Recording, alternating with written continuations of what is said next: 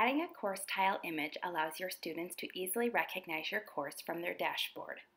Your course may come with a course image already, but you can change that image to personalize your course. To get started, click into your course. Then click Settings from your course navigation. In the Course Details tab, you'll see the current course image or perhaps a solid color. Click the three vertical dots in the upper right-hand corner. Then click Choose Image. You can use images you already have on your computer or search the Unsplash gallery for pictures. You can also design your own course tile image using tools such as Google Drawing, Adobe Spark, and Canva. Check the Canvas design cheat sheet or the course tile image template for the recommended dimensions. Here's an example of a course tile created in Google Drawing.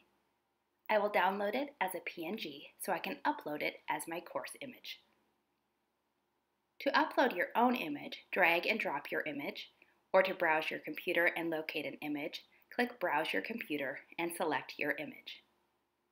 Images will automatically upload, but larger images may take a few seconds to process. When you are done, click Update Course Details at the bottom.